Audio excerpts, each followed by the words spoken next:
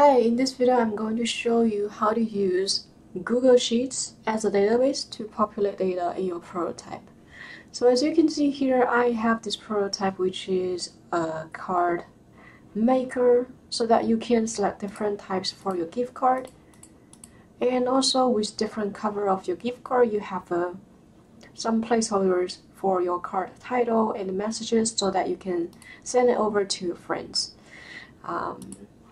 But I want to tell you is that everything you see here, for example, these images and these placeholders are actually not saved in this prototype. So if you look at this prototype, you can see everything here is just a placeholder. There's no images in it. For these placeholders, these are not dynamic yet, just yet in Studio. So if I preview this prototype, well, nothing is showing up, and these placeholders are just a fixed content.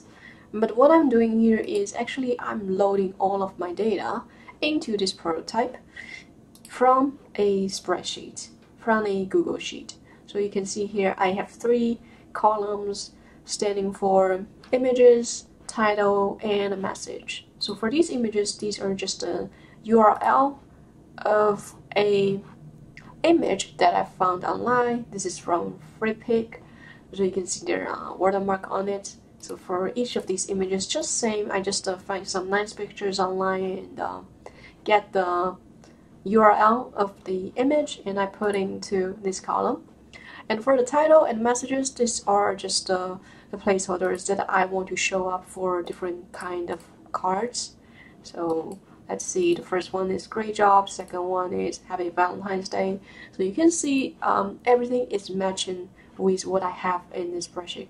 So how did I do this? I'm actually using ProtoPie Connect to get all the data. So ProtoPie Connect is a extension to ProtoPie where you can have a prototype communicate with third-party technologies, for example, APIs.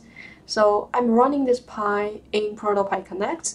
At the same time, I'm running an API plugin to communicate with Google Sheets. So I set up everything here. I'm running this plugin.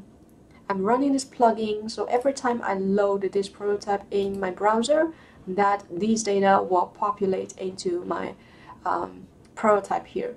So the prototype is set as like a template, and we use data to fill in everything. So let's look at this API I'm using here. So luckily this is all free. So as long as you have a Google account, then you can use these API just for free. So you look for Google Workplace and then Google Sheets. This API is called Sheets API.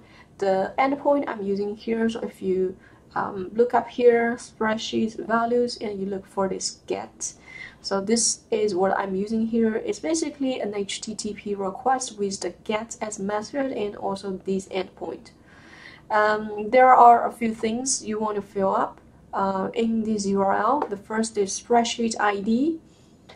So for each Google Sheet, actually it has a spreadsheet ID. So how can you find it? It's very easy. So if you look at the URL of this spreadsheet and you look for this letter D, the slash, so whatever that comes after this slash until the next slash, so this bit of text is your ID of this spreadsheet. So you just copy this ID and you can fill up in here with your actual ID. So this is also very convenient on Google because you can actually test your API right over here. So you can just fill in. So this is my ID, and for the range, it has a very detailed documentation for you to understand how you can write your range. But this is very simple. As long as you have some basic knowledge about Excel or spreadsheets software or Google Sheets, then you will understand how to do that. Usually it's just a range from the first cell to the last cell there you want to cover in this range. But also what you can do is you can just say sheet 1. So everything that is included in this sheet will be covered by this API request. So in my example, I'm going to use sheet 1. These are only two necessary parameters. There are a few optional ones, so you can look over here to understand what they mean, but I'm not going to use it. It's too complicated for my case. I'll just need to use the spreadsheet ID and the range. That's enough for me. So what you can do here is you can execute this request. It does have ask you to log in your Google account, so I will just do it real quick. And then you will see this. So it will tell you that you're running this successfully, you're getting all the data.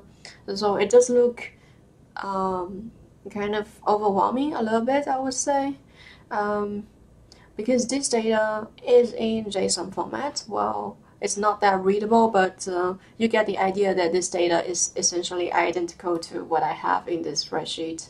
It's just format in a different way that is less readable. But don't worry, you get everything in the spreadsheet here. So when we configure our API key, our API plugin, so this one is what I have. So you just need to match this with here what the document says. So with this method, which is get, and we fill up in this URL. We do need to replace these parameters to our own. So if I can show you here, I have my spreadsheet ID, which is this. I have my range, which is sheet 1. The one last thing which is very important, because it's not an open free API. It is free, but it's